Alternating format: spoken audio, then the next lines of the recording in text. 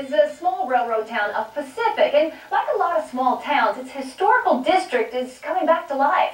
Photojournalist Randy Schwenker caught up with a local artist who has taken one building's history and turned it into a work of art.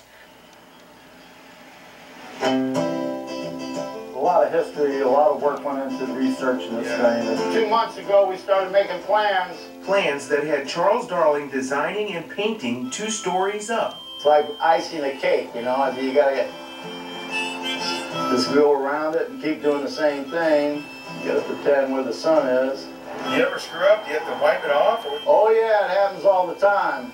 But this project has brought extra challenges. When it comes to the detailing of the thing, and on this particular surface, it's a pressed tin. It's an irregular surface. It kind of represents a split-face block. It's no picnic to try and draw a straight line on it. Charlie's latest creation is bringing this building's history to the outside. The McHUGH Dailey Mercantile behind me here was built of materials that came from the World's Fair. When the World's Fair was built, a lot of it was under contract, and they had to tear the buildings down, and all the materials got scattered around, and the McHUGH Dailey, which were brother-in-laws, they bought up these materials and built this mercantile here way back in the day. It opened up 1908. Charlie knows the building in town well.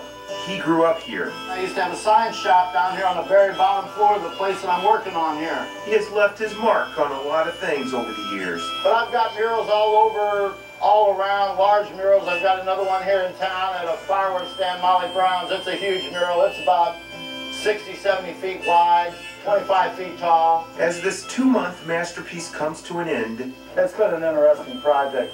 You know, I enjoyed getting off in the history of it. From St. Louis to Pacific, Charlie is keeping history alive, one mural at a time.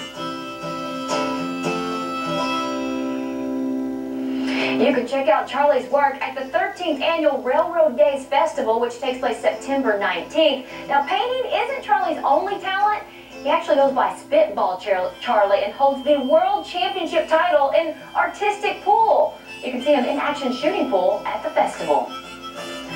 St. Louisan is embarking on a